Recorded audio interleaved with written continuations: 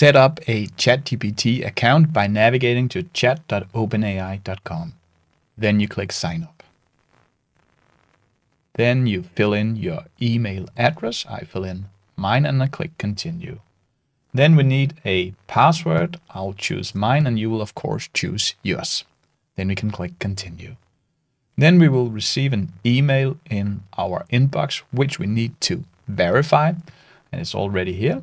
So I simply just open up the email, click verify address, and very soon we are in here. Then we will tell them our name and a birthday like this and click agree. That's it. We can click OK, let's go, and we can give our first prompt. That could be explain supply and demand and hit enter.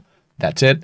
You have opened up a ChatGPT account and gave your first prompt and received a response.